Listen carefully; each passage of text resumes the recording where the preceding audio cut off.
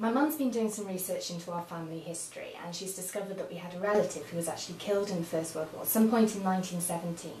His name's George Francis Wilband, but we don't really have any more information than that, and we'd quite like to find out where he's buried.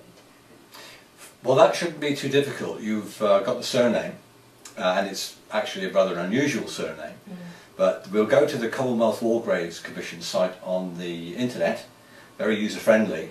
We'll put the details in, even the basic details you've got, and see what that can show us. Great. Okay. Right, Kate, here we are. We've brought up the Commonwealth War Graves Commission site. As I said, it's very, very user-friendly. It was established, the actual Commonwealth War Graves Commission itself was established in 1917 and commemorates all of the dead from both World Wars. I think there's about 1.5 or 1.7 million people actually recorded on the site itself. It's intuitive, it's very, very easy to use, it's really excellent. It gives you a history of the background, which we're not so interested in today, but it's well worth a look at. It is an interesting site to work off way around. And it starts off at the very top, which most people obviously are very, very interested in just search all records. So if you just click on that. Right. We've got the various fields. Now, with a name like yours, an unusual name, it's rather easy, I would think, to actually find out where he is. Obviously, with a name like Smith, or my own Sharp, maybe there were a lot more of those people actually on the database itself. So therefore, they give you various fields in which to search. We start with the top there. It says, was he a casualty, or do you know basically where he was buried? And then we just put in the surname here. So if you put in, that's right, and if you have his initial, George. that's right, and the war, First World War. Okay, and then I would suggest we just submit that because, again, it's an unusual name. Okay. There he is, there's only one record. So this tells me that George Wilband was a private in the army. What's this here, his service number? When you join the armed services, the government give you a number. So you are known by your surname and your number, your army number. It says that he was killed on the 29th of October 1917. Most probably Passchendaele, Battle of Passchendaele, 3rd Ypres in Belgium. Okay. The age is unknown, so they don't know how old he was when he actually died. He was in the Royal Fusiliers, British, and is this the information to where we can actually find his grave? That's right. The last section here is the actual cemetery itself, and this will be the row and the grave number. So we can go to this cemetery, go to that row, and there will be George.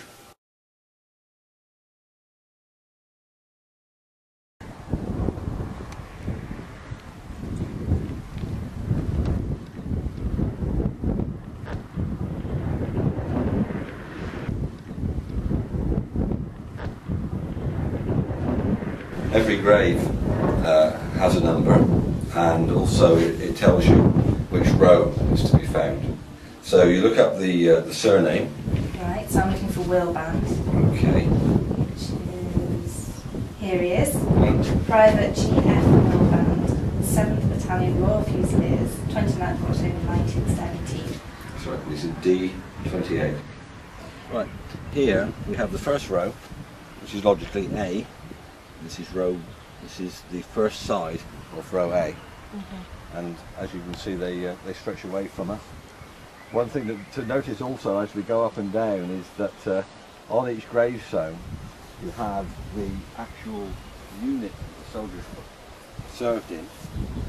And unfortunately some of them, of course, they had a body, but they didn't know who that person was, and if it was in such a bad state that they weren't even able to tell from any markings on him, any regimental signs, they just put a soldier of the Great War. If they knew which regiment he was, that they would put again something like this on there, but it's just say again a soldier of the Great War. So here we have the grave of a man in the Royal Inniskilling Fusiliers, whose badge is displayed at the top. It's Private Cook, and it has his date of death, 16th of August 1917, and his age, unfortunately just 21. Each family was given the option of having their own thoughts engraved on the each of the stones.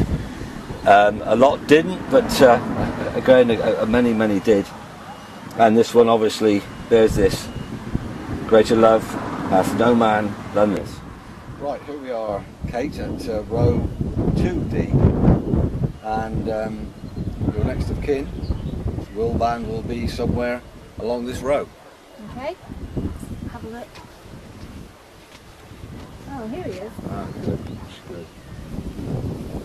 So again, as I was saying before, you see his unit symbol at the top, his name, and it's written in his regiment, the Royal Fusiliers, date of death and his age, 34. His service number. That's right, yes, it also contains his service number. And it's got a message at the bottom as well, like the other grave, saying, "We loved him living, revere him dead," which is very nice. Every cemetery also contains this, which is behind me, the cross of remembrance, and then just in front of it is the stone of remembrance, with engraved with "Their name liveth forevermore." Okay, so this is the grave of Francis Ledwidge, and what you'll see is that you get a lot more like crosses and wreaths of someone who's quite famous. Ledwidge was an Irish poet, born in Slane, north of Dublin, and joined up the Royal Inskilling Fusiliers. He served in Egypt and out of Gallipoli, but then was brought over to France, and he was killed just here, near to the south. There's that Artillery Wood, and he was killed just near here. There's a memorial over here, if you down there, that you can see the Irish tricolour, and that's where he was actually killed. And the interesting thing about Ledwidge is just a few rows back is the grave of Evans, or Hedwyn, the famous Welsh poet.